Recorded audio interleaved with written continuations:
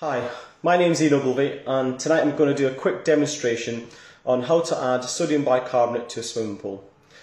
The one on this side is water, which is hot, and the one on this side is water, which is cold. Both have been taken from the same kitchen tap and are equal quantity.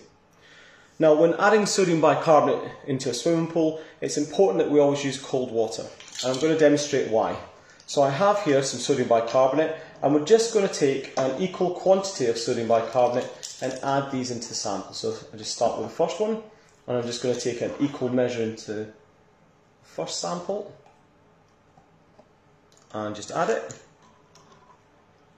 Okay, and then I'm going to take a second quantity, the same equal measurement, and add it into the cold water sample. And what you should be able to see already is you should be able to see the hydrogen gas bubbling off the sodium bicarbonate.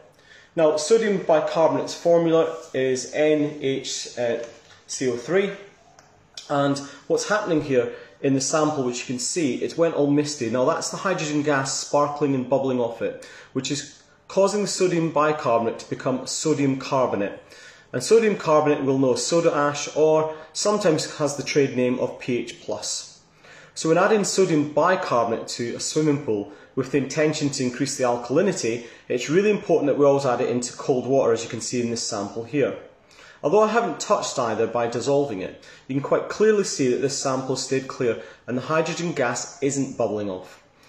This sample is increasing the pH, while this sample is increasing the bicarbonate alkalinity of the water.